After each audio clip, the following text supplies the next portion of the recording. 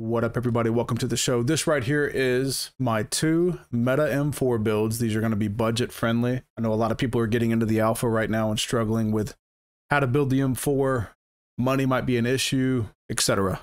The M4, I believe, with casual play and everything, is pretty much the meta gun to be running right now. There are a few good subs. A lot of it is, like most of these games, it kind of depends on the ammo that you're using. For me, I believe, at least competitively, probably the G3 is one of the better guns, but at least for farming, getting through zero dam, trying to get your money up, stuff like that, I'd recommend running the M4, and these two builds are going to get you there. So we're going to first start off with a more close quarter run and gun CQB type of build. I'm going to show you first what it looks like when firing, so you can kind of see the recoil.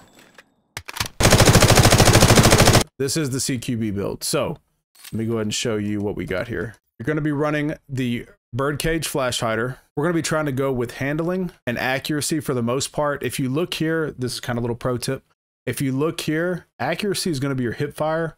Stability is going to be your ADS. Weapon handling is obviously your speed of ADSing and moving the gun around and stuff like that. Control is going to be recoil. Range is range, damage is damage.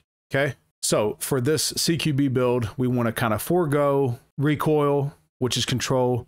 We kind of want to forego a little bit of stability, but we want to make up for it in handling and accuracy. So we're going to be going, I'm going to do this rapid fire so I don't take up too much of your guys' time. Remember, if you like the video, you know what to do. Like, subscribe, do all that stuff. And while I got your attention, make sure you join the Caliber Collective. I'm going to leave a link in the description below. We're going to be doing the birdcage. There is no calibration with the brakes. Then you're going to be doing just the standard practical vertical grip. Remember, we're keeping this budget. So we're going to hit calibrate.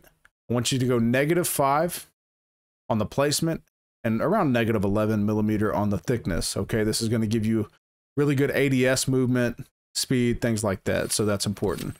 For the grip, you can leave this stuff here. If you want to get you a mag pouch, you can go ahead and get that.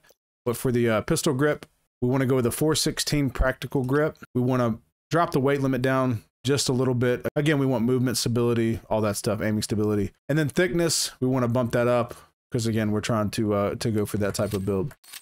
Then the stock is going to be the last thing that you can calibrate. So we're going to do the weight limit. We're going to drop it to -10, trying to buff these stats. We're going to move the placement to a -2. As you see, these things change. We want to get good close quarter statistics. Sight is going to be personal preference. I happen to like the Type 2 holographic. I do not change anything with the calibration on these. If you want to go with something like a red dot, you want to spend a little more money, that's fine too. When it comes down to this stuff, it's pretty much personal preference. So that's going to be the CQB.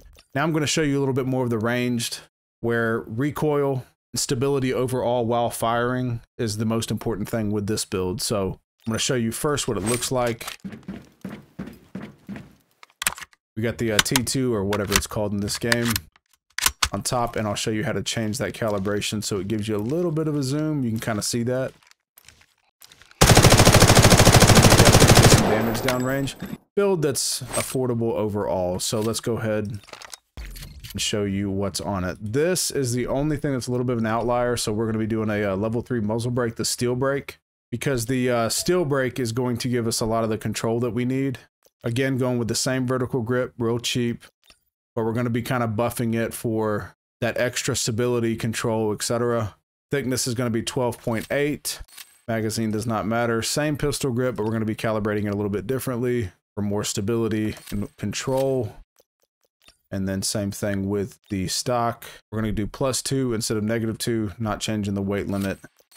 And then the cool part, if you did not know this, this is pretty cool. You can actually change the optic a little bit for the zoom. You're going to be sacrificing really nothing to change this. Obviously, we want a little bit of range, and again, still staying cheap. So we go to 0.25x. I did not mess with the pupil distance. I don't want that to be affected really. So I left that at 0. So those are the two builds, guys. Here's the cool thing I'm going to show you. I'm going to go ahead and save these right now and put them in the description below. I'm going to share my loadouts. So when you see this number, all you're going to do is copy and paste it into this, and you can import my loadouts, and I'll name them so you can kind of see which one's which in the description. So that's all I have for you guys. Hope you enjoyed the build. Hope you enjoyed Delta Force. If you like this video and want me to do other guns and play around with all the statistics and kind of see which builds are best, just please let me know. Right now, I'm mainly using the M4 and the G3 anyway, so I'm not really messing with other guns. But if that's something you'd like to see, let me know. I hope y'all enjoyed the video, guys, and I will catch you on the next one. Thank you.